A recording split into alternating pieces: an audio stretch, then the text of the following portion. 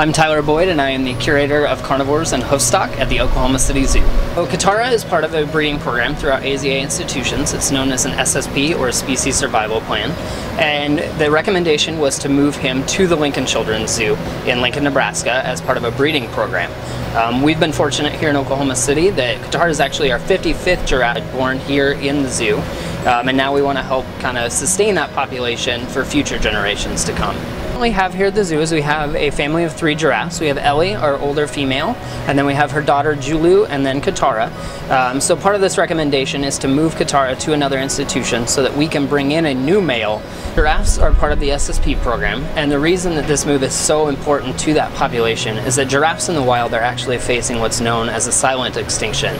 In the last 15 years, we've lost about 30 to 40% of wild giraffe populations due to habitat loss, fragmentation, and poaching. The Oklahoma City Zoo is excited about this new opportunity to bring in a young giraffe to help continue to grow our giraffe herd so that we can help connect guests to these animals here at the zoo through experiences such as our giraffe feeding platform.